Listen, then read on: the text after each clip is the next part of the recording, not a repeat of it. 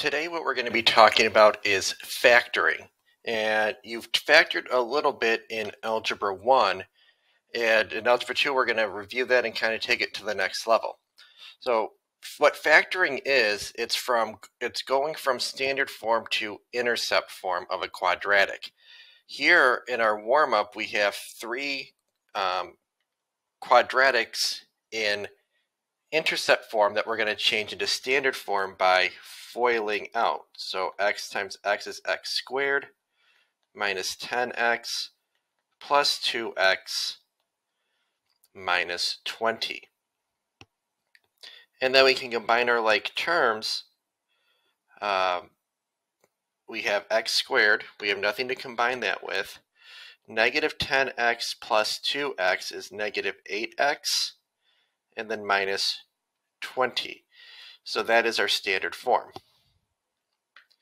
Here, we're going to multiply the insides first to two parentheses. So we have x squared plus 1x plus 5x plus 5. And then again, we can combine our like terms. So we have x squared plus 6x plus 5. And then we can distribute that 3 to get negative 3x squared minus 18x minus 15.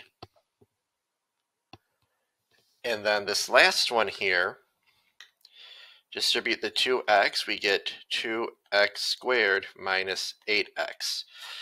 So that one is also in standard form with no c value. So factoring is going in the opposite directions, where I'm giving you these quadratics and I want you to turn it into intercept form. So some vocabulary. We have a monomial, which a monomial is an expression that is a variable, a constant, or a product of a variable or constant. So like a variable could just be x. Okay, that is a monomial. It's a single term. A constant is just a number, so 4. That is another monomial. There's one term. Or we could have 5x. That is another monomial, having 5 and x being multiplied. A binomial is a sum of two monomials. So an example of that could be x plus 5. That is a binomial. There are two terms there. Another example could be 3x minus 4. That is another example. And a trinomial, tri means 3, the sum of 3 monomials. So these quadratics up here are examples of monomials. We have 3 terms. X squared minus 8x minus 20. That is an example. So like I was saying, factoring is reversing the process of FOILing. And we're going to talk about factoring today just when the a value is 1, just when the number in front of x squared is 1. When we do that, we ask ourselves, what two values multiply to our c term but add to b? So if we look at this, see what two numbers add up to negative 3 and multiply to negative 18. Well, those numbers would be positive 3 times negative 6 is negative 18, and 3 plus negative 6 is negative 3. So the two numbers we're going to use are positive 3 and negative 6. So we would write this as x plus 3 times x minus 6. All right, here, two numbers that multiply to 48 but add up to 14. So that would be 6 and 8, so we write d plus 6 and d plus 8. Now you could rewrite it in a different order. You could do d plus 8 and d plus 6. And if you wanted to double check, you could multiply this out. D squared plus 6d plus 8d plus 48. And then when you can combine your like terms, you get d squared plus 14d plus 48, which matches your original. So that is another option.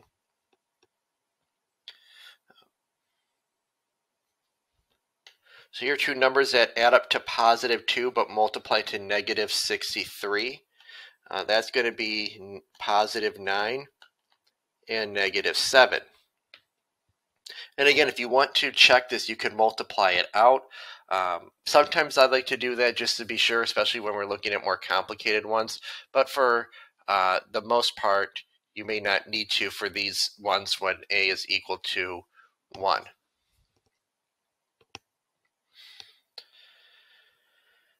When factoring an expression, you always want to look to see whether all the terms have a factor in common.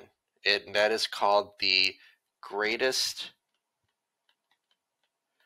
common factor, abbreviated GCF. You're going to hear me say that a lot. Factor out a GCF. Did you check for a GCF? Did you check to see if there's a greatest common factor? So when we look for a greatest common factor, we ask ourselves, is there a number we can divide everything by? You may notice that all of those numbers are even, so we can divide those by 2. But we're not doing this. What we're doing is factoring out a 2. So 2, and then we're left with x squared minus 6x plus 8. And now we're going to factor this like we did before. Two numbers that add up to negative 6 but multiply to positive 8.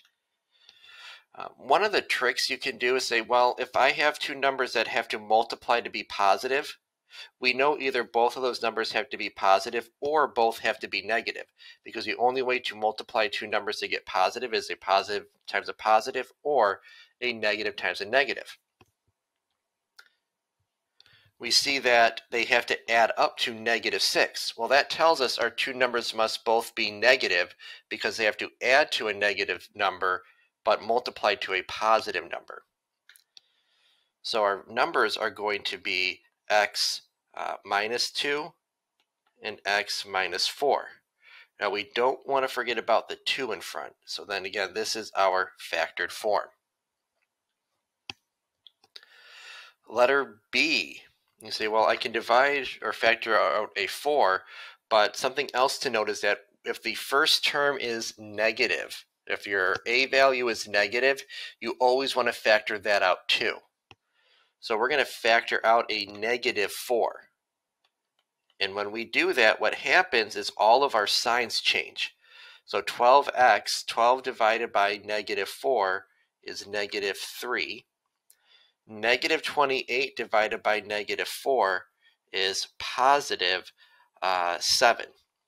And if you ever want to check to see if you factored out a GCF correctly, you can always distribute it back in and say, okay, negative 4 times x squared is negative 4x squared. Negative 4 times negative 3 is positive 12x, and so on. So then we factor this. Two numbers that multiply to positive 7 but add to negative 3. And you ask yourselves, well, the only two numbers that multiply to 7 are 1 and 7, and there's no way I can add positive 1 and negative 7 and get negative 3. So this is actually our completely factored form. There are going to be times where the only thing you can do is factor out a GCF. Right, letter C.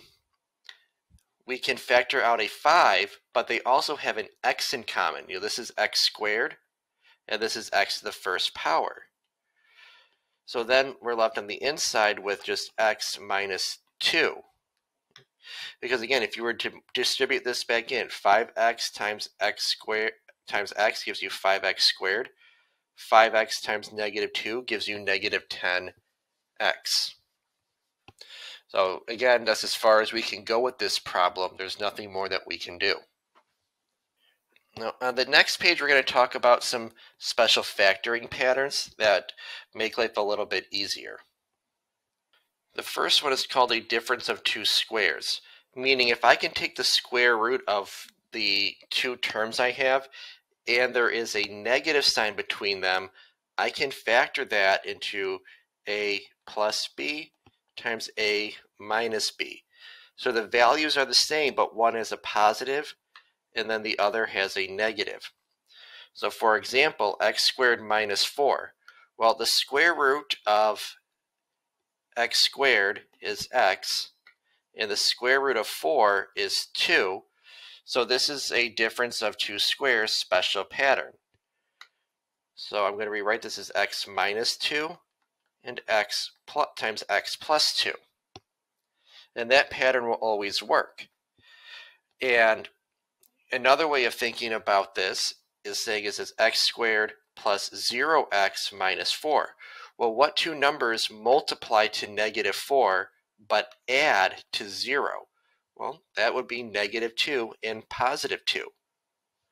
So this difference of two squares just gives you a little bit of a shortcut getting to the answer. I want you to have this ingrained in your brain that there are no sum of two squares. So if this said x squared plus 4, you cannot factor that. That is one of the most common mistakes that we will see this year. Then we have our perfect square trinomials. And again, you can always go back to what two numbers multiply to c but add to b. This just makes it a little bit easier when we get more complicated numbers. And the way I look at this is if I have a perfect square and another perfect square, I check and see, okay, if I square root both of these and then multiply them together and multiply that by 2, do I get the middle term? And if you do, it is a perfect square trinomial. So this would factor to a plus b quantity squared like that. So for example, you look at this and you may say, well, two numbers that multiply to 9 but add to 6 are positive 3 and positive 3. And you would say x plus 3 times x plus 3. But then we would have to write that as x plus 3 squared. Using the shortcut, though, you say, okay, what's the square root of x? What's the square root of x squared? Well, that is x. What's the square root of 9? That's 3. And if I do 3 times x times 2, because that's what the rule says, that gives me 6.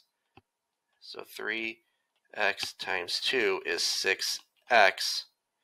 So then you can use a special shortcut and say, well, this is going to be x plus 3 squared. So this can be also used when we have a negative there instead. So we have a minus b squared.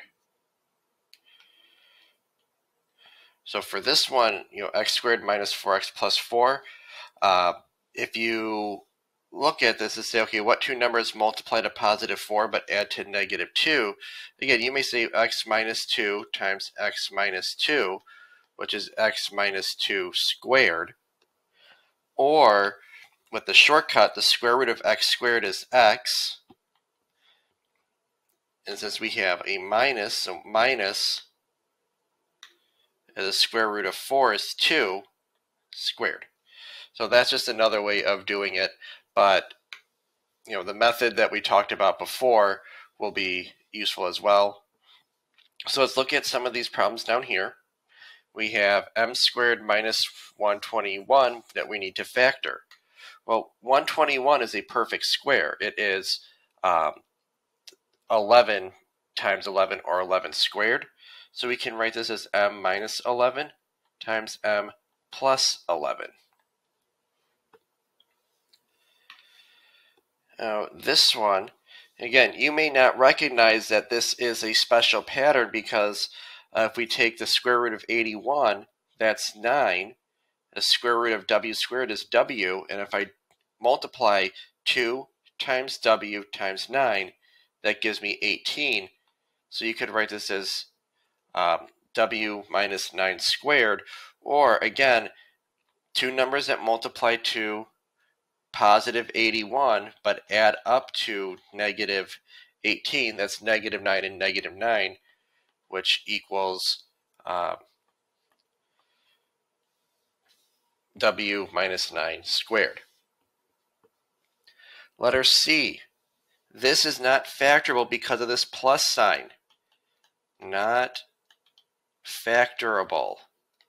If it was x squared minus 144, then it would be factorable, but because it's x squared plus 144, it is not.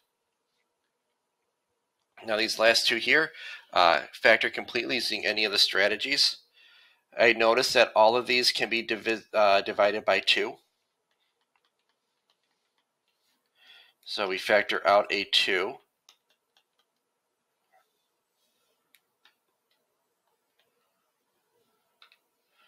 And then we say what two numbers multiply to negative 4 but add to 3. That's going to be positive 4 and negative 1. And notice that we still have to make sure this 2 is in front. Now with this one, we can factor out a negative 7y because they both have a y in common. And then we are left with y minus 9. And that's as far as we can go. We can't do anything more with that. And that's something that students struggle with factoring, is that they sometimes don't know when they are done and just make up stuff to keep going. But if you can't factor anything, then you don't have to. You're done. You know, like this problem, all we could do is factor out that negative 7y. We couldn't do anything more. So factoring is something that's going to come up for the rest of your high school math career.